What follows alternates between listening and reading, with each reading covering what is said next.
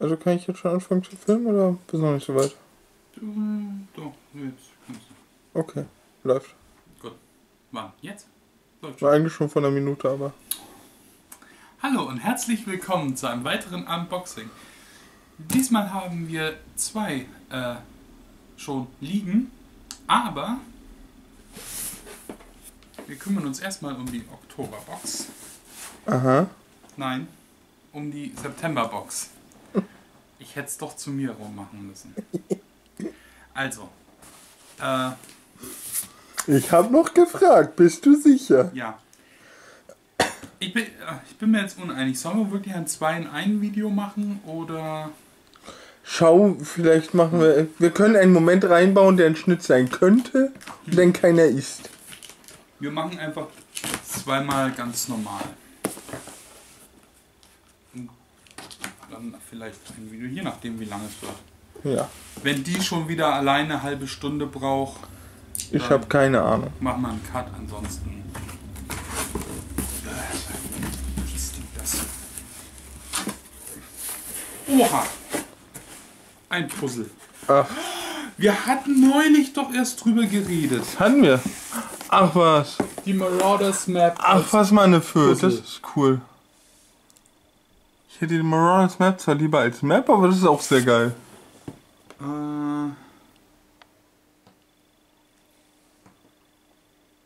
Das ist jetzt nämlich die Frage. Ist da auch irgend so ein... Ich pack's einfach mal. Warte. Dafür haben wir doch extra den Minitisch an der Seite. Also, hier nochmal. Mhm. Und hier.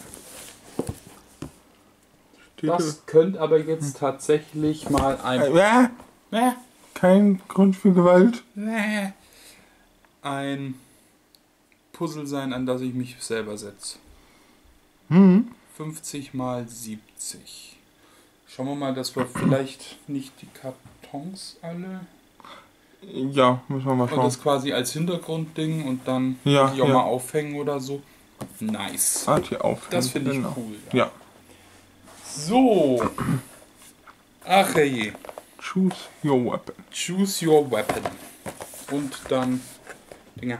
Ah! Ach so. Das ist eine Garderobe. Nett. Kleiderhaken. Haben wir nichts für. Das ist jetzt, ja, weil kannst ruhig mal zeigen, da ist es keine Tür. Also, Ja. wir haben die Haustür, aber drin dann nichts.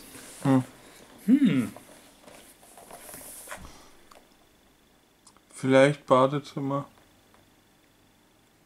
Die anderen Türen sind hier alle Schiebetüren. Ja, eben. Naja. Aber das Ding ist trotzdem cool. Prinzipiell sehr cool, ja, auf jeden Fall. So, dann ein Shirt. Eine weitere Figur. Irgendwann haben wir die ganzen Avengers zusammen. Ach, Iron Man, siehst du mal, Cap haben wir schon, beide haben wir. Deadpool haben wir auf der Jindo-June. Ja. Ja, siehst. Ja.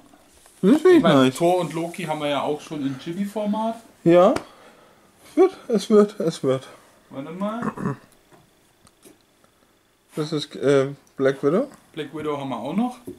Aber Aber das ist nicht so. das ist Action Black Widow, die macht immer Flips. Ja. Da hinten steht sie.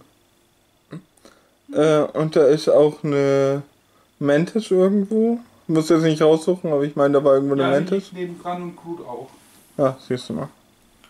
Ja, aber mit den großen. Aber die sieht sehr nice aus.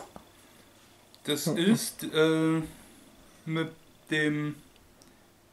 dem Dreieck vorne. Das müsste dann Mark 6 sein. Ich meine ja. Oder? Moment mal. Mark 5 war der Der Koffersuit. Koffer. Dann könnte das Mark 6 sein. Ja. Genau, die anderen sind wieder rund. Ja, genau. Ja. Nice. Was haben wir hier? Oh, das ist die Beschreibung. Warte. Wir haben. Oh, noch. Eieiei. Ja. Installing Social Skills. Please wait. Skills. Nicht Scales. Social Skills, sag ich doch. Du hast Scales gesagt. Ja. Leider noch nicht abgeschlossen. Kennen wir ja. Was haben wir hier? Oh, da ist etwas Schwereres drin. Achso, ein Lolli. Ja. Ein Smiley-Lolli. Smiley. Ja. Ist das noch ein Smiley oder schon ein Emoticon? Ich weiß es nicht. Vielleicht ist es auch eine Hieroglyphe. Und ein Button mit einem Sims-Diamant. Ah.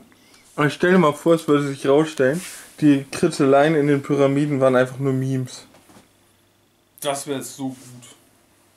Oh, aber auf jeden Fall ein Shirt, das ich wieder fürs Roleplay anziehen kann. Ach du meine Güte. Hier. Das ist cool. D20 Wizard. Ah. D12 müsste das sein. Barbarian. Ja. Aber der D6 hätte der Rogue sein müssen. Der Rogue ist aber hier die Pyramide. Ja, weil er hat zwei Dolche. Aber der Rogue in D&D hat so viele D6. Und wenn du Rogue spielen willst, brauchst du einen Haufen D6 für Schadenswürfe. Ja. Das müsste ein normaler Fighter sein. Das könnte ein Monk sein. Mit dem Speer eventuell. Und Ranger mit dem D... Warte mal. Das ist ein D8. Das ist ein D8? Das ist auch ein D8. Nee, das ist ein... Nee. Das ist ein D... Nee, könnte es ein D10 sein? Ja. Ja. Mit dem Versetzten, das müsste D10. Stimmt. Außerdem würde der noch fehlen. Ja. Die kommen aufeinander, das ist definitiv der D8. Ja. Auf jeden Fall ein sehr geiles Shirt. Das...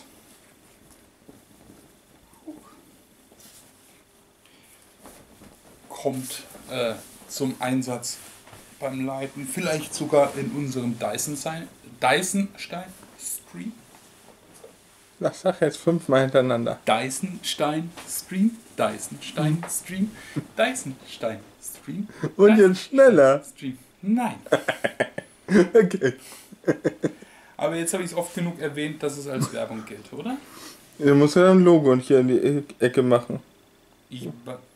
Sieht man deinen Finger da schon? Jetzt, ja? Sind die... Krass. Ja. Das ist noch voll neben der Linse. Egal.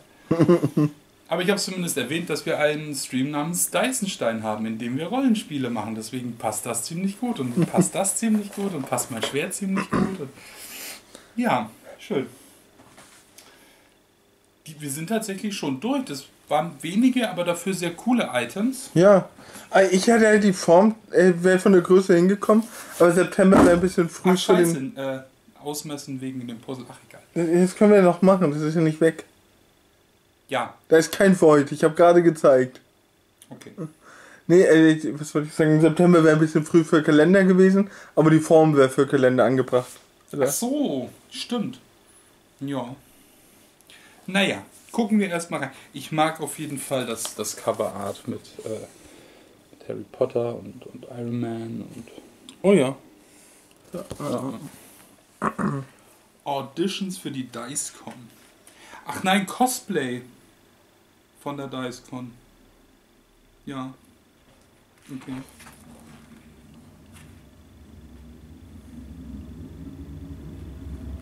Okay. Zum Thema hier die Würfelgarderobe. Ich werde das nicht komplett vorlesen. Das sind 2 Seiten. Doch. Nein. Achso, dann kommen wir doch auf die halbe Stunde. Ja, nee, dann lass mal ganz kurz, dann gehe ich nah genug ran, dass man das pausieren kann. Weil das würde mich wahnsinnig machen, wenn das jetzt einfach nur so kurz drauf war und ich dann nicht pausieren könnte, um es komplett zu lesen. So, ich hoffe, das geht.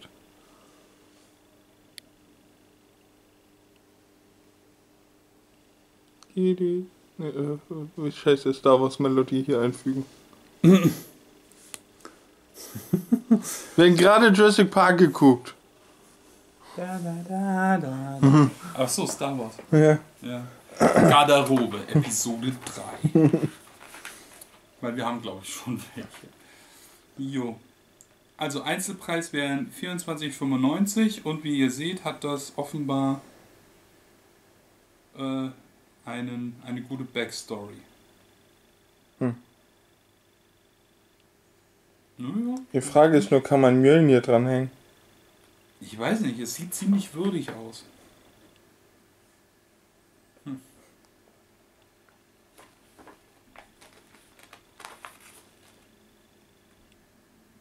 Die sind insgesamt überall mit mehr Text. Wenn man mal guckt. Da hat noch halt viel zu sagen diesmal. Ja.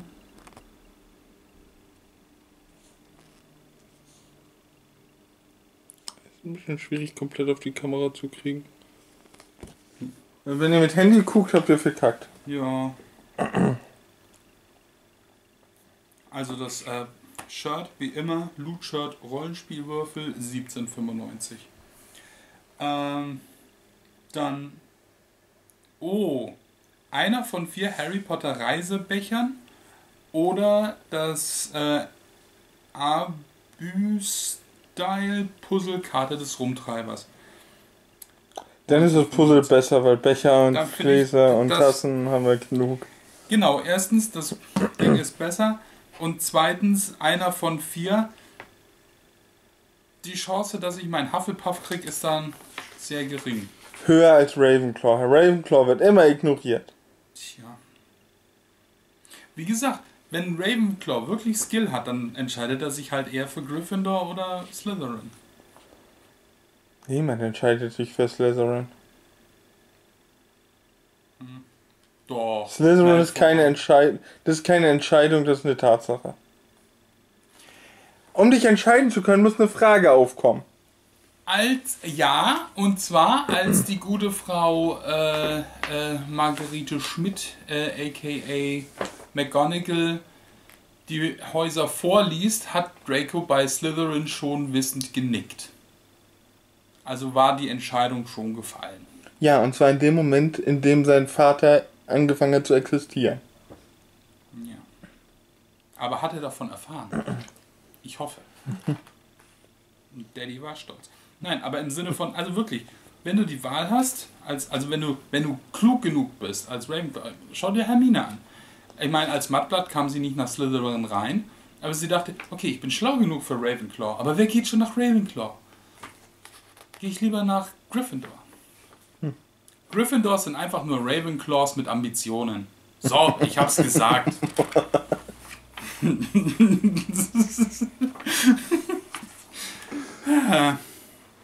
Zum Glück guckt niemand diese Videos. Ja. Und ja, wer auch immer jetzt gerade guckt, du bist niemand. Nein. Wenn sich jemand schon unsere Videos anguckt, dann finden wir das auch toll und ermutigend. Ja, gut. Iron Man Sammelfigur. Ja. Endlich was zu zeigen. Tony Stark hat überhaupt keine Superkräfte. Nicht hilft seine Intelligenz immer wieder bei der Rettung der Welt. Auch, da fehlt ein nur. Nicht nur hilft seine Intelligenz immer wieder bei der Rettung der Welt, wenn seine Intelligenz nicht dafür verantwortlich ist, dass die Welt in Gefahr ist. Ist sie halt öfter auch als andersrum. Charisma als Beispiel aus. Ja. Ja, aber gilt das schon als Mutation? Sein Charisma ist eine Mutation und seine Superkraft ist Geld, genau wie die von Batman. Das Ding ist nur, Tony ist klug. Tony ist verdammt klug. Ja. Er hat einen Bruder, der ist noch viel klüger. Tony hat einen Bruder. Ja. Das ist in den Comics. Ja, das ist mir schon klar. Beim Film, das hätte ich gemerkt. Und wer ist sein Bruder? Ich weiß den Namen gerade nicht mehr, aber der ist bedridden, weil er irgendwie eine Krankheit hat. Aber der ist nochmal 20 Mal klüger als Tony. Und baut dann so einen riesen Roboter-Suit. Was ist das mit Marvel und Leute, die so intelligent sind, dass sie nicht mehr selber laufen können? Ja. Ja, entweder ist das Blut da, oder? Ja. Dessen Kopf, dessen Hirn ist so riesig, dass er einen eigenen Suit quasi dafür braucht. Charles. Aber er wurde angeschossen. Ja. Was wiederum nicht sehr klug war. Ja. Jedenfalls 9,95 ja. kostet die Iron Man Figur. was sich lohnt.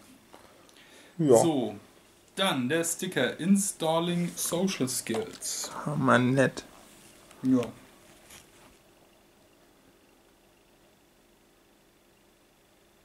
Wir können uns wahrscheinlich alle darauf einigen, dass es schwer ist, bei sozialen Bräuchen und Gepflogenheiten immer am Puls der Zeit zu bleiben.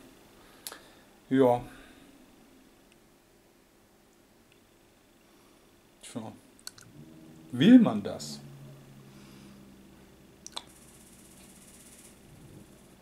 Naja. Es sind 45%. Ich könnte hinkommen. Ja, 45% gehe ich dann noch mit, aber den Rest... Abbrechen. Geek-Button-Simulation. Diesen Button zeigst du deiner Umwelt, dass du nicht nur ein Fan einer bekannten Spielreihe bist, sondern auch, dass man nicht immer alles auf dich schieben kann. Schließlich befindest du dich in einer Simulation und wirst zumindest zu einem Teil fremdgesteuert. Aber denke trotzdem daran, eine Treppe in deinem Pool zu installieren. Never. Tja. Küfer-Emoji-Pops. Diese Lutscher wecken Emotionen. Jetzt ist das geklärt. Das ist ein Emoji.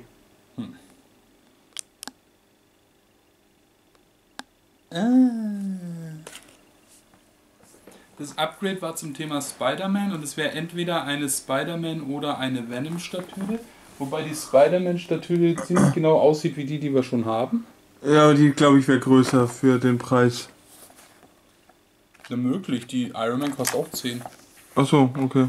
Aber Und was war denn mit Spider-Gwen? Spider-Gwen, die wäre auf jeden Fall dabei gewesen.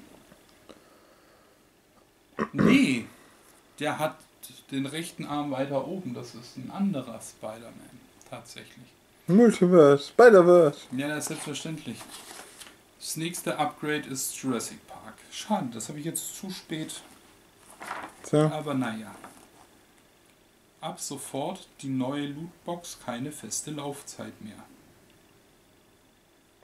Okay. Monatlich kündigen oder auch mal pausieren. Okay.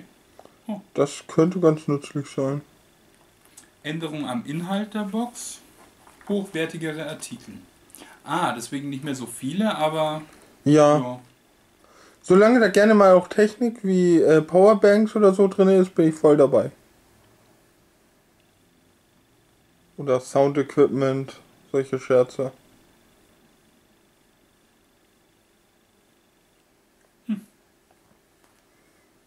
Die Upgrades bleiben zum Entscheiden.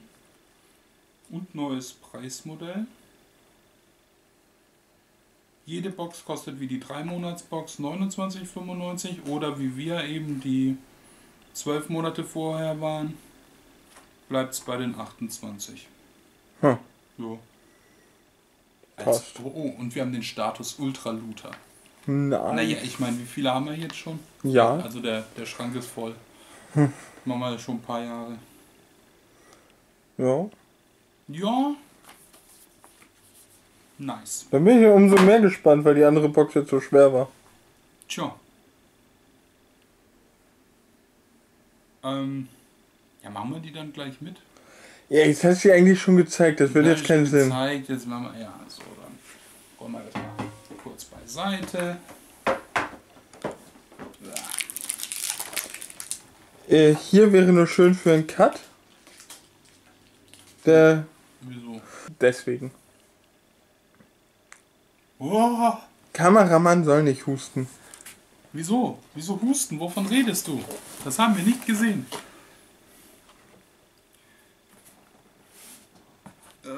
Also, das hier ist jetzt dann die Oktoberbox tatsächlich. Bist du dir sicher? Vielleicht sogar die Halloween-Box. Oh, wer weiß? Achtung, da springt gleich was raus.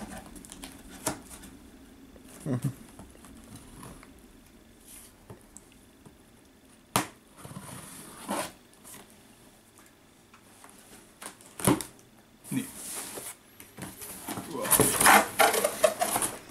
Ach hey. Ein Druckfehler im Lootheft. Yay, das habe ich mir schon immer geguckt. Wie teuer? Ein Job bei GetDigital. Oh. Oh. Oha. Der Zauberstab von Sirius Black. Ach, fass mal an eine Fürth. Wie gut ist das denn? Ich meine, wir hatten ja mal den von Snape, aber das war ein Stift und so, aber das ist ja der richtige jetzt mal. Ja. Wie geil. Das Hochwertige hat sich schon gelohnt. Ja, das ist ja auch nicht nur einfaches Plastik, das ist samtüberzogenes Plastik. Alter. Dann haben wir eine 3D Sirius Black. Ich sag dir mal sogar ein bisschen, glaube ich. Oh. Alter. Und okay, er ist aus Plastik oder Gummi? Irgendwas in die Richtung. Also kein Holzwand, aber trotzdem nice. Von den Verzierungen her erinnert das fast schon ein bisschen an nordische Runen, ein wenig. Wird nicht unbedingt Zufall sein. Ja. Und Die hier haben sich ja viel Arbeit gemacht mit den Designs. oben das Muster. Also zumindest ab dem zweiten. Ja. Sieht so ein bisschen aus wie Tentakel, hier die Saugnäpfe. Mhm. Okay. Nice. Gut in der Hand. Wo ist der Balancepunkt?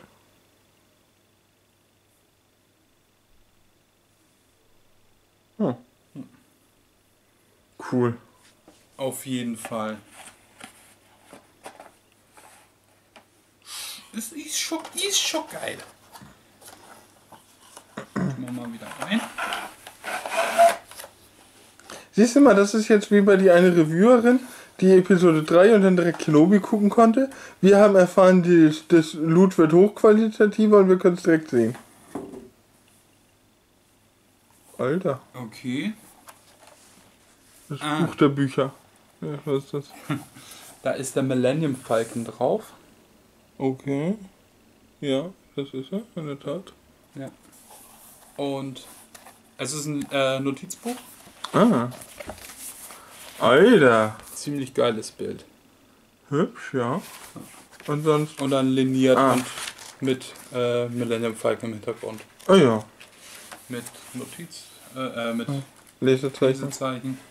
Und nochmal das. Ja. Nice. Fühlt sich nice an. Ist fühlt sich ein bisschen an wie ein Mauspad. Von der Konsistenz her. Also es ist weiß ich nicht, wie man das nennt. Also man kann es zumindest fühlen, den Falken. Cool. So. Ja, Thema Halloween. Scooby-Dooby-Doo. Von Playmobil. Was gibt's noch? 12 Ghosts to Collect. Scooby-Doo, ja, das ist der Wahnsinn. Nein, Playmobil. Achso. Ja, das ist der Wahnsinn. Ohne Scheiß, was es inzwischen für Playmobil-Sets gibt, da gehen einem als Rollenspieler echt das Herz auf. Also, mir zumindest. Einmal gibt es sowas wie Dino Riders quasi. Also Dinosaurier mit so Sätteln und Waffen drauf und so. Und das andere, was ich fast cooler finde, eigentlich für Mädchen, aber so Feenwelt-Ding, aber es ist auf jeden Fall so Fantasy und es ist halt richtig nice. Also das würde ich tatsächlich als Mini für Rollenspiel sowohl akzeptieren als auch nutzen. So, offenbar haben wir Kram. Hier den Snow Ghost und eine Anleitung. Da ist irgendwo Start hier. Ich habe einmal Füße und Hüften. Nee, die da. Nee. Schon überfordert. Ja. Warte. Nee, die passen.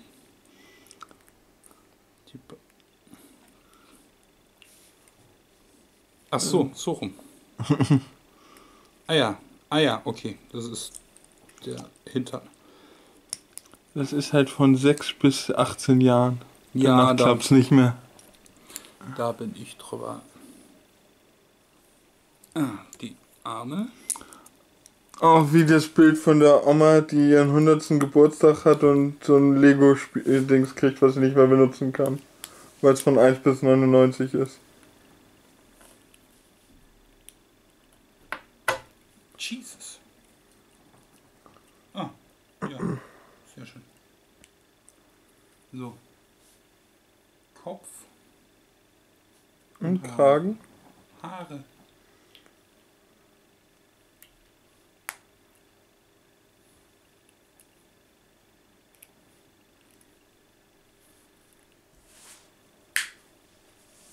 Das klingt ja brachial. So. Das ist der Dude. Das ist in der Tat ein Dude. Und das ist sein Snow Ghost Kostüm. Ach, so wird das gehandhabt. Naja. Ja, ist ja cool. Ich war jetzt nicht ganz sicher, wie die Teile... Halt. Ja, natürlich. Das war mir schon klar. Ich war mir nur nicht sicher, wie es gehandhabt wird. Old Man Johnson?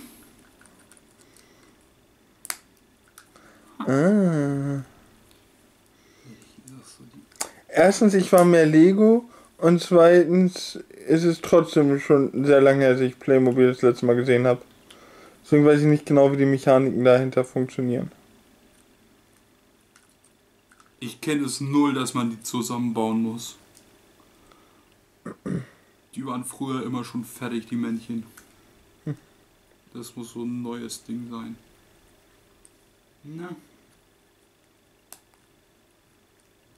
Von oben reinschieben.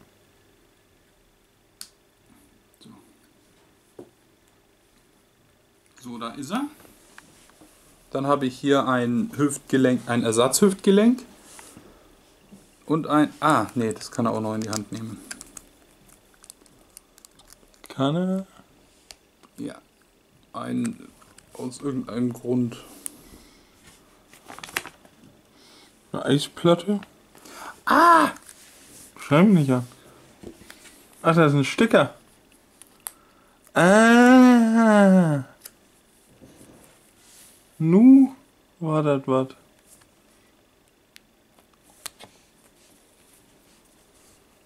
Wo ist da drauf? Der Snow Ghost. Sieht man das? Oder so?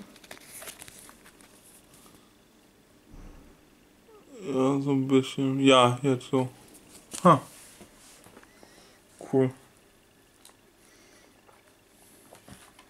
Ach, die haben alle das Ding dann in der Hand.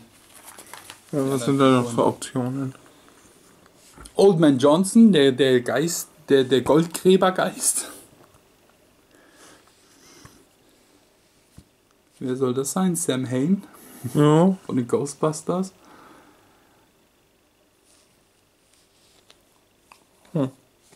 Das hier ist...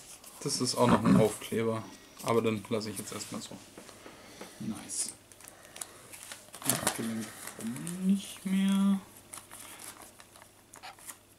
Aber das ist nice. Es gibt die Mystery Machine als Spielset. Ah, ist Gibt auch die Ghostbusters als von Playmobil. cool. Hat von einer Bekannten die Tochter. Ist ziemlich nice. Tja, so kommt alles wieder. Die Ghostbusters, sie sind zurück. In Playmobil-Form. Mal wieder, ja. Alter. Auch Alter, aber ich habe gerade was anderes gesehen. Say aber Alter, one more time. Alter, ein Halloween-Kochbuch. Es ist ein bisschen knapp. Sonderedition. Schaurig schöne Rezepte für herzhafte und süße Gerichte. Cool. Sind da Wurstfinger drin? Yes, ja. Sorry, dem ist so reingerannt. So, Ideen zum Aperitif. Mini-Spinnenpizza. Ohne Spinne aus einer aus Oliven geschnitten. Ach, meine Güte. Kleine Hexenbesen. Oh! Käseborsten. Vorspeisen, Hauptgerichte. Gefüllte Dracheneier. Also. Ja, ist schon in Ordnung. Sollen die sich halt auf den Kopf stellen? Blutige Hotdogs. Ah, da sind die Wurstfinger. Da sind die Wurstfinger. Nice. Nice. Überraschungspizza zum Anfassen. Ja. Überraschungspizza klingt ja auch geil. Ja, kommt auf die Pizza. Oder kommt auf die Überraschung an. Mumifiziertes Gemüse im Blätterteig. Nice. Kuchenkekse und Co. Alter. Vampir-Cookies. Ah, noch mehr Finger. Knusprige Hexenfinger. Mit Mandeln. Ja, macht Sinn. Matcha-Kuchen Frankenstein. Matcha ist immer gut. Außer es ist auf dem Kopf geschrieben, scheinbar. Ja. In einer komischen Schrift. Mumienhafte Blaubeeren-Muffins. Mit was sind die eingewickelt? Marzipan, ich habe keine Ahnung. Ach, Fondant einfach, okay. So. Oha. Beerenblut mit Limettenspritzen.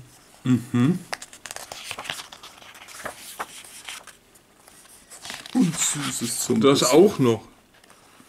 Kleine grüne Monster. Das sind Äpfel mit Erdbeerzungen. Ah, nett. Und vielleicht Mandelzähne oder so? Was sind das? Die sehen aus wie Haferflocken. Oder sowas, ja. Handvoll Haferflocken. Ja, okay. Hexenhüte.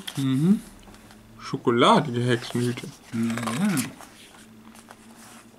Oha. Geisterhaftes und Teuflisches Baiser. Baiser. Der gute Beißer. Selbstgemachter Brotteig, selbstgemachter Fondant, selbstgemachte Vanillesahne, rote Soße, Mayo Vinaigrette. Ebenfalls bei Zauberfeder das Dungeons & Dragons Kochbuch Heldenmal.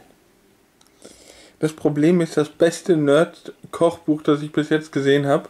Und das soll das hier nicht ins irgendwie zurückstellen, was? H.P. Lovecraft, das Necronomnom.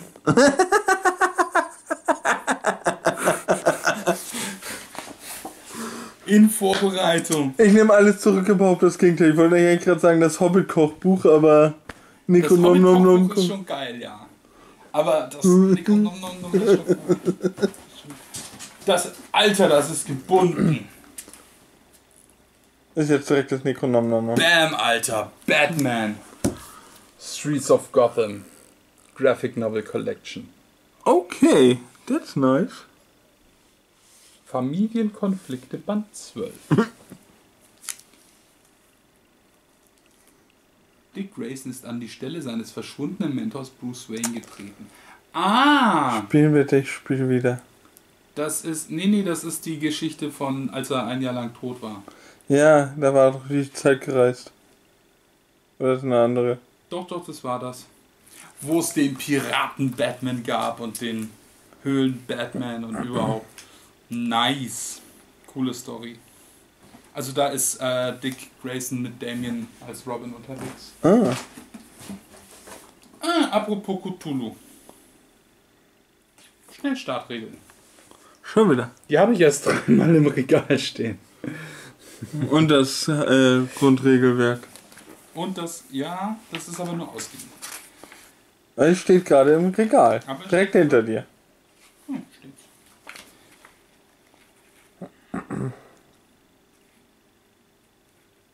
Ja. Alles nochmal im kleinen Format. Ist immer gut. Ist auch eine Geschichte dabei, die man dann natürlich abwandeln kann, weil ja. Spuk im Corbett-Haus, die kenne ich leider schon. Aber ist nichtsdestotrotz eine nette Story. Ja. Immer nice to have. Immer nice to have. Schnellstartregeln gehen immer. Vor allem, das ist ein gutes Format. Ja. So, das war die Geschichte. Da ist aber noch mehr.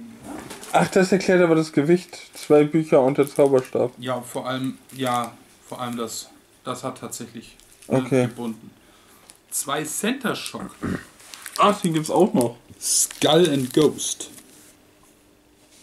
Huh. Ja. Schön. Und nice. Ein Poster. Monster Chef. Mhm. Ach, die Kakerlake von Men in Black, der Alien von Simpsons, ein Zerg und ein Alien. Genau. Hydralisk. Nice. Auch auf etwas dickerem Papier. Oh, schön. Ja.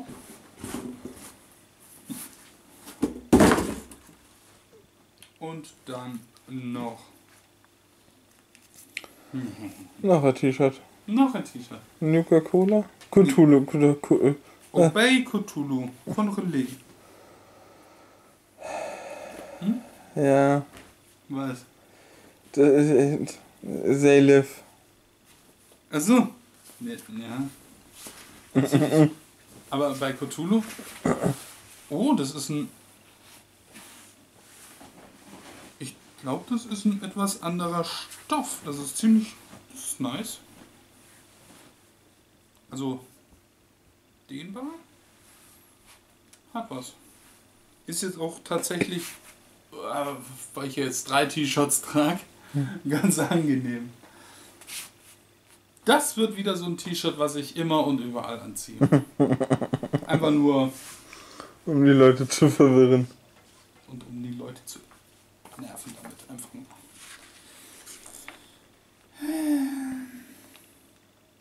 Genau, der Harry Potter Zauberstab von Sirius Black. Also waren nicht mal Varianten. War auf jeden Fall Sirius. Okay. 1895. Also auch wieder so richtig viel Text, also da wirklich vorlesen. Ja, okay. Das Abfilmen funktioniert nicht so gut, wie ich dachte. Was? Abfilmen funktioniert nicht so gut, wie ich dachte. Ja, irgendeinen Mehrwert muss es ja dann auch haben, dass man sich die Box selber bestellt. Ja.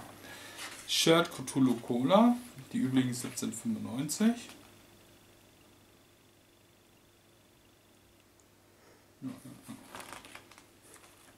Das Halloween Kochbuch 12,95.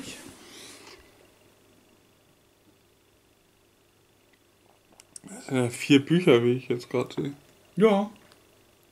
Aber eins ist leer. Ja, aber es ist trotzdem ein Buch. Ja. Tinte ist nicht so schwer. Ja, okay. Star Wars Notizbuch Millennium Falcon, genau. 9,95. Die Playmobil Scooby-Doo-Figur. Na. Ja. Dann, also 3,95. Dann die Cthulhu-Rollenspiel Schnellstarter. Wahrscheinlich kostenlos oder so. Oder nicht viel, wenn überhaupt. Schnellstarter kosten nichts. Steht kein Preis dran. Das sind auch meistens welche, die du auch im Internet notfalls runterladen kannst oder so. Es gibt für die ja auch. Schnellstarter, ja. Die sind immer. Die kriegt man auch immer hier beim gratis Rollenspieltag und so hinterhergeworfen. Art Print Alien Kochshow, 95 Cent. Und die Center Shock in der Scary Edition. Bei Jurassic Park, bei dem Add-on, hätte es sich um einen versilberten Metallbarren gehalten, auf dem das Eintrittstor zu sehen ist. Cool, aber das ist jetzt nichts, wo ich sagen muss. Ja. Viel interessanter ist, das Buch kostet nichts. Welches? Das, Ach, das ist der Fehler. Das ist vielleicht der Fehler, aber hier ist kein Batman dabei. In der Tat. In der Tat.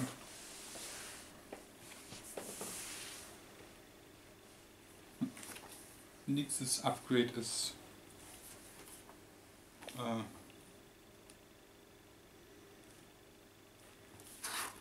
NASA.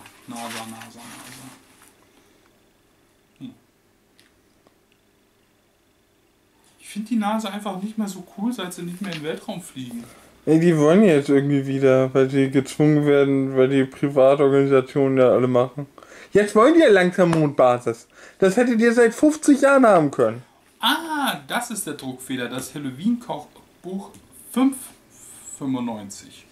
12,95 ist der Preis von den Batman-Novels. Ah. Einer von 13. Oha. Es hätte auch den Killing Joke treffen können. Nein, danke. Eine dieser Geschichten erwartet dich. Killing Joke, Faces of Death, oh, die ist auch gut. Streets of Gotham, Face to Face, Face to Face. Ghostopia, The Wrath, Scare Tactics, Batman Reborn, Golden Dawn, Detective, Endgame. Der war im Hintergrund wahrscheinlich unterwegs. Vermutlich. Born to Kill, oh, die ist auch gut. Das ist, ja. Oder Batman vs. Robin. Da gibt es einen geilen Film in der Geschichte. Ja. Und die kosten 12,95. Ah. Was interessant ist, weil hier hinten steht 14,99 drauf. Aber vielleicht inzwischen. Was hat Geld überhaupt noch zu bedeuten? Ach, nichts mehr. Aber das Bild ist Ja. lustig. Ja. Und du bist verwirrt und läuft im Kreis.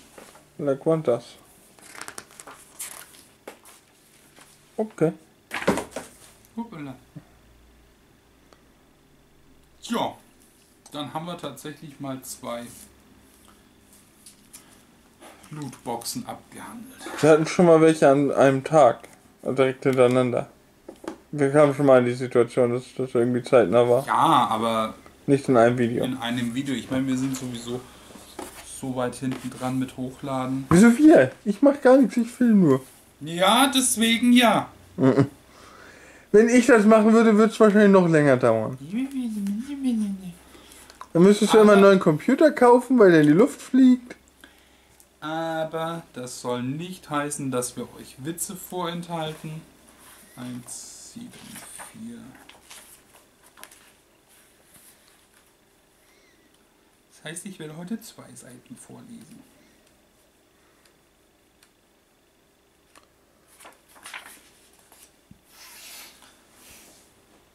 Und Sie, Herr Hintermoser, was haben Sie für ein Hobby?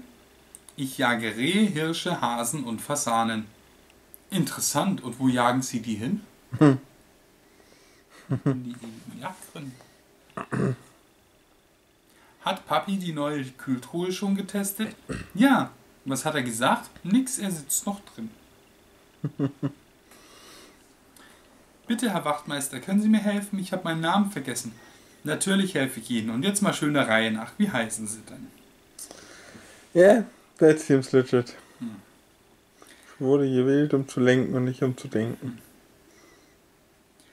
Hast du Schwierigkeiten? Fragt der Vater seinen Sohn, der über seinen Rechenaufgaben brütet. Ja, wir suchen nämlich gerade den kleinsten gemeinsamen Nenner. Was? Hat man den immer noch nicht gefunden? Den haben wir schon zu meiner Schulzeit gesucht. True.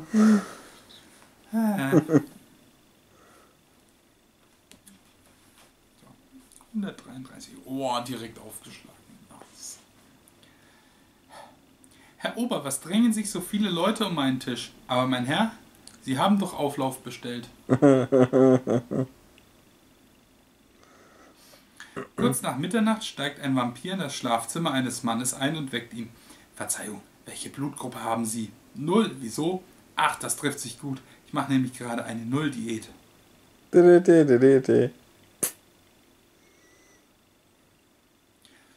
Spinnen-Jim und Geldschrank-Toni brechen in eine Millionärsvilla ein. Plötzlich wird Spinnen-Jim nervös. Ich dachte gerade, das fängt an wie ein guter Witz. Weiß ich nicht. Schauen wir mal. Plötzlich wird Spinnen-Jim nervös. Mist, mir ist mein linkes Bein eingeschlafen. Na, hoffentlich schnarcht es nicht. Nee. Nee, der Anfang war besser, lies den nochmal vor. Spinnen-Jim und Geldschrank-Toni brechen in eine Millionärsvilla ein. Stopp. Ja. Karl kommt ins Reisebüro. Fräulein, ich möchte gerne fliegen. Einen Moment, mein Herr, ich fange Ihnen gleich ein paar.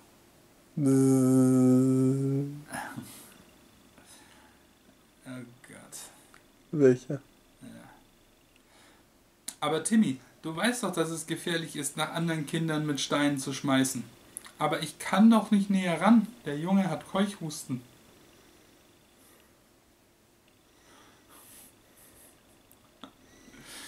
War vielleicht mal witzig.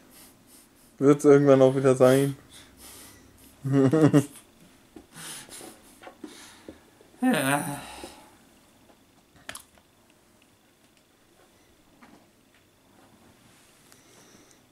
Beenden wir es hier, schlechter wird's nicht. Ja. Naja, viele schöne Sachen. Die das Leben schöner machen. Hinein ins Weekend-Feeling. Ich weiß gar nicht mehr, wofür dieser Jingle war. Ich habe nur den Jingle im Kopf.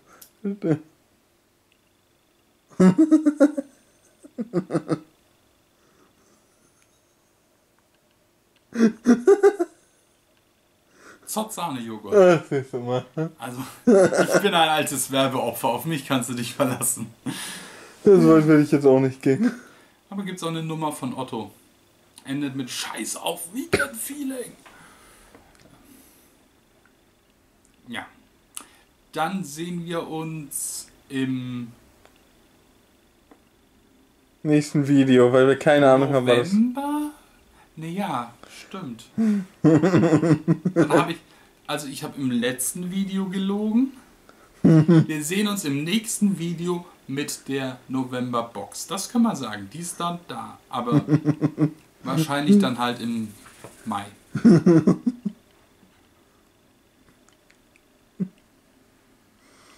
kannst ausmachen, jetzt kommt nichts mehr. Bist du jetzt Peter lustig? Abschalten.